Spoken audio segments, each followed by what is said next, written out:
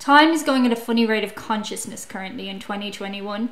It feels like a million years since that stupid ice cream licking challenge took the internet by storm. People were going into supermarkets, picking up ice cream containers, opening them, licking them, and putting them back on shelves. Would it surprise you if I said that was only in 2019? The results grossed people out, but fortunately there were no fatalities. The same cannot be said of product tampering with Tylenol in the 1980s. This story could easily make you paranoid about consuming anything, but these are the risks we take every single day. So, here we go.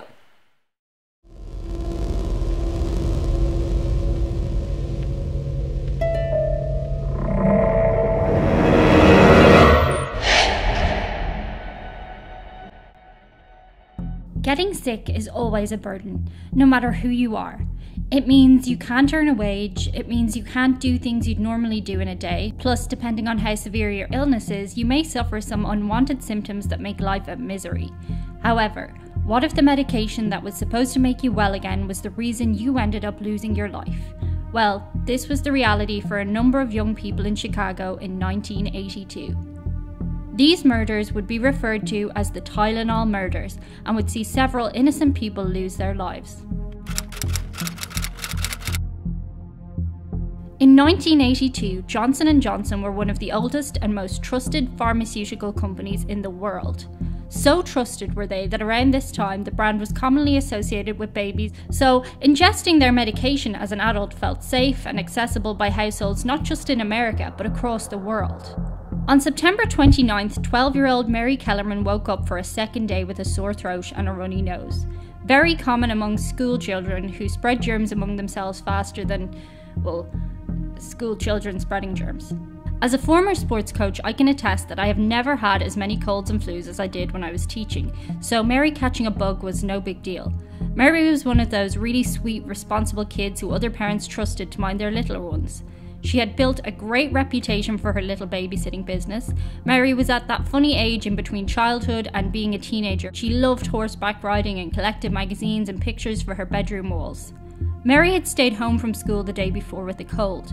Eager to get back to school and see her friends, her dad offered her 2 extra-strength Tylenol from a brand new bottle for the lingering symptoms. Tylenol was an over-the-counter drug commonly used to treat nausea, headaches, cold and flu from Johnson & Johnson. It's one of those pills pretty much everyone keeps in their medicine cupboard. There's probably one in your gaff right now, or if not, I bet you've taken one at some point in your life. Basically, this drug was like a medical cup of tea. You didn't think twice about taking one or giving one to a family member.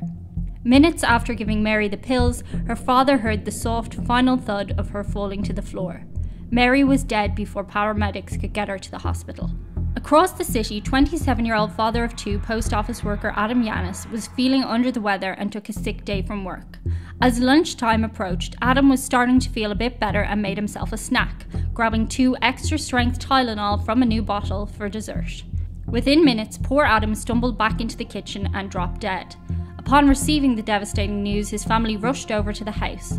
Stanley, Adam's younger brother, and his wife Theresa began the horrible task of trying to organise things you organise when someone dies, like sandwiches and making phone calls and other stressful stuff. Stanley asked Theresa to grab the bottle of Tylenol on the kitchen counter as his back was hurting, a chronic pain young Stanley had found recurring for a while. Theresa popped some too for good measure. She had a headache from the shock of it all. The couple soon collapsed together at the home. Stan died that day, Theresa 2 days later. There were 3 more young women who died in similar circumstances.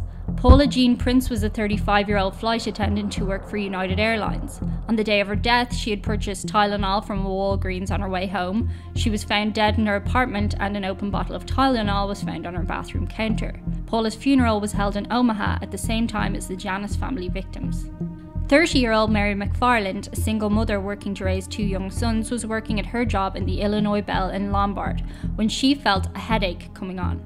Mary took Tylenol in the back room of her workplace, walked back into the office and to the horror of her co-workers dropped to the floor and died. Yet another Mary, Mary Magdalene Rayner, was an Irish woman with a real passion for her family. She was happily married to her husband Ed. They loved bowling together. She was a great cook, and she even liked to rock out in the drums for fun. The couple had just welcomed their 4th child into the world. She used some Tylenol to relieve her post-birth discomfort, and soon after, you guys have the pattern figured out here, she dropped dead, leaving husband Ed Reiner to mourn and 4 children to grow up without a mother. Autopsies were performed on the victims. A tenuous connection had already been established, and in Chicago, the sudden deaths of anyone under 40 always undergo further exploration. The results were shocking, with cyanide being found in all 7 victims, but how did it get there?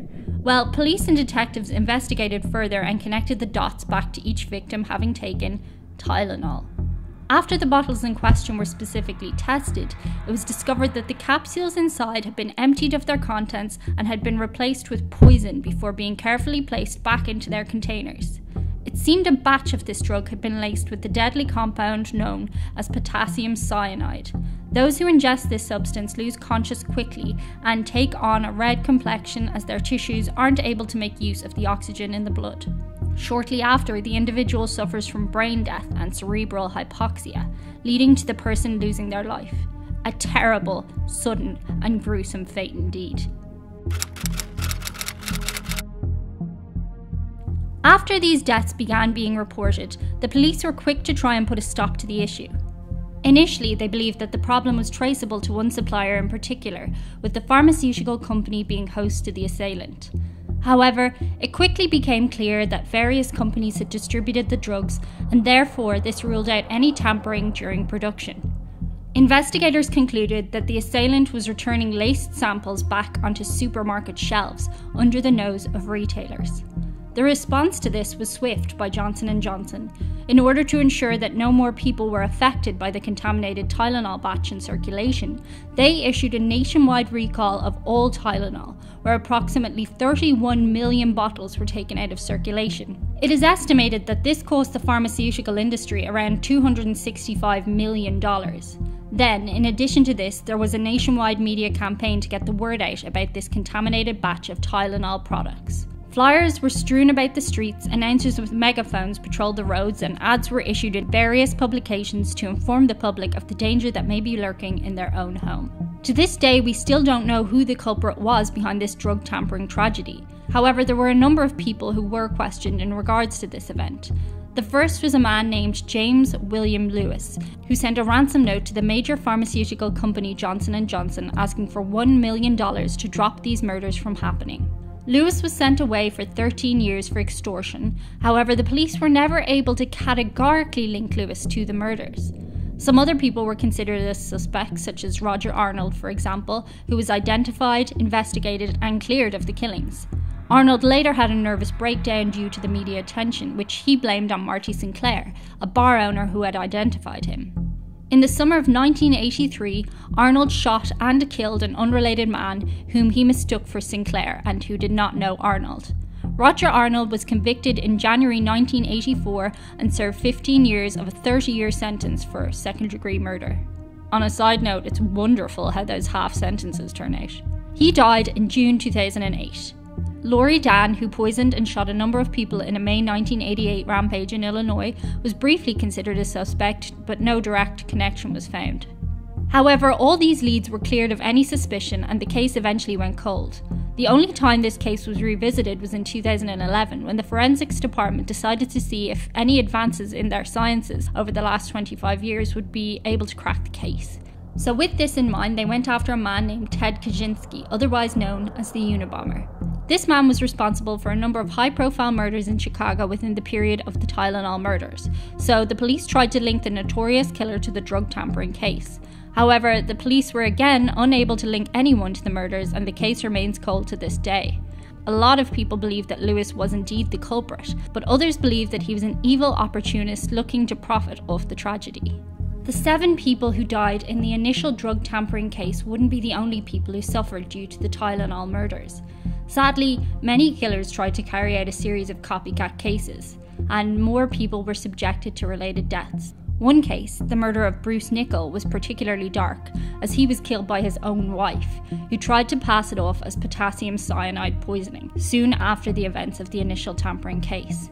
In total, it's reported that 7 other people lost their lives due to the copycat murder cases. What's particularly interesting is that rather than sealing the fate of the pharmaceutical company Johnson & Johnson in the long term, it actually enhanced the trust in the brand. Some might cynically contribute this to an amazing set of public relations strategies, while others believe the company were genuine in their attempts to resolve the horrifying murders at their end at least, taking the hit of recalling the entirety of the possibly affected stock to the tune of millions of dollars. The efficacy of the product was never in question. Tylenol itself worked. The public had lost faith in the packaging, and so Johnson & Johnson upped their safety and quality control, including the addition of tamper-proof packaging. This became the new pharmaceutical industry standard when new legislation that made tampering with pharmaceutical or food products a federal crime. Additionally, most capsules were replaced over time with caplets that prevented any swapping of substances. This terrible ordeal was a scary and unsettling one for Chicago, and indeed the world, as many were truly fearful of taking medication in the aftermath. It was a stressful time for all, and we can thank our lucky stars that procedures are in place today of the highest order. Except for ice cream, of course. I'm really interested to hear in the comments if you think the murderer was caught. Until we speak again, sending you good vibes. Stay safe out there.